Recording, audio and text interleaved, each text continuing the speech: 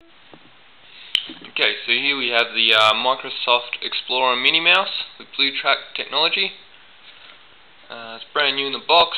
Just going to open it and see what we've got here and show you how it all works. Not that it should really be all that difficult.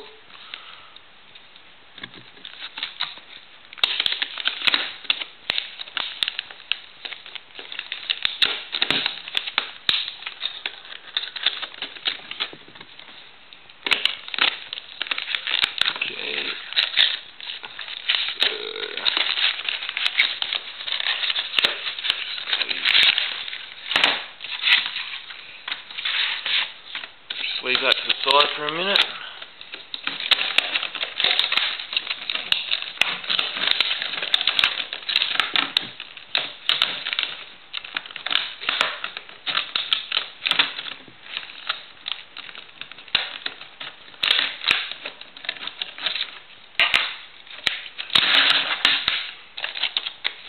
Makes it a bit easier.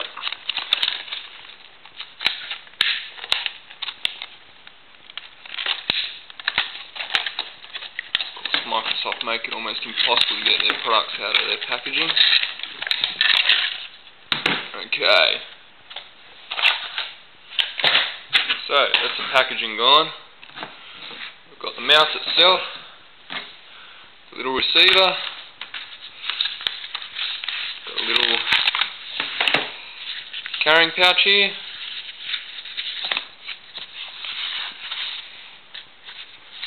Should keep the scratches off the mouse. Driver CD, which I assume we won't need. We got just some useless information there, and the product guide. Alright. And of course, a battery.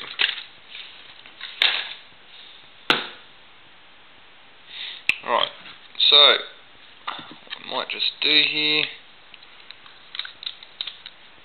take off the little sticker, doesn't mean much. Open the battery door.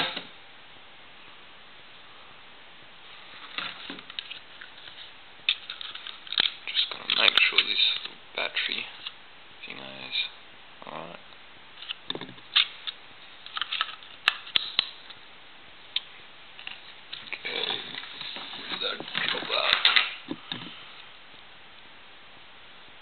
Lights up instantly.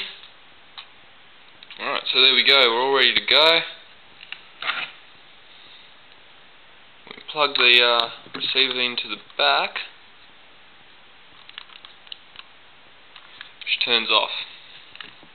Pretty nifty feature, but if you want to keep the receiver in your computer and you want the mouse to turn off, I guess that's not going to happen. So you have to remove the USB receiver, put it back in the little slot in the back of the mouse to actually turn it off. Excuse me fumbling around here. Alright. Okay, well let's go ahead and plug it in. Just going to move over here so you can see how it goes. Alright, so a little USB slot over here.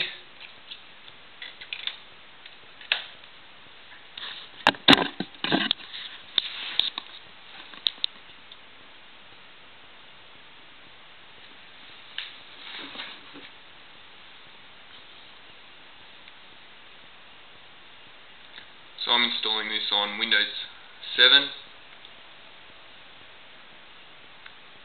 It's a release candidate. Windows 7. Should work with no worries.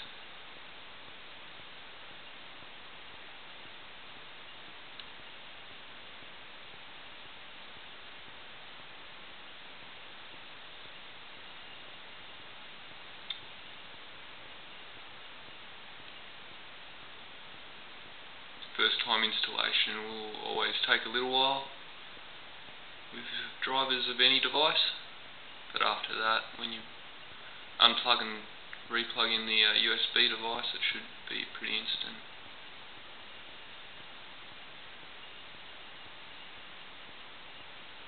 Okay, there we go. So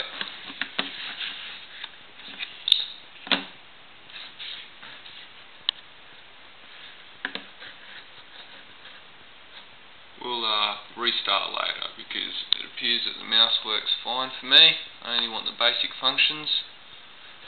Let's see that we can scroll the page. I've got a web page open here. Yep, so that scrolls fine. Let's just yep, the center click works as it should. And we've got back and forward.